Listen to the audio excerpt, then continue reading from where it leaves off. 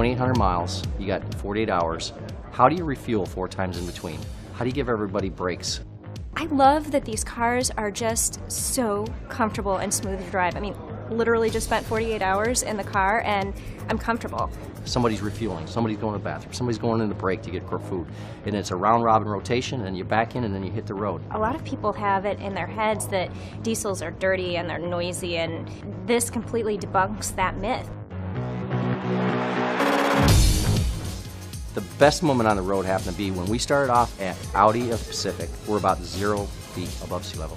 We climbed to 7,200 feet, and that's what I was really worried about over that first 300 to 400 miles. We're going to climb. What is our fuel economy going to be when we get up there?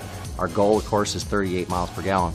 We had climbed 7,200 feet, and the cars were over 40 miles per gallon. And from then on, I knew it's going to be easy going down, but that was the eureka moment right there.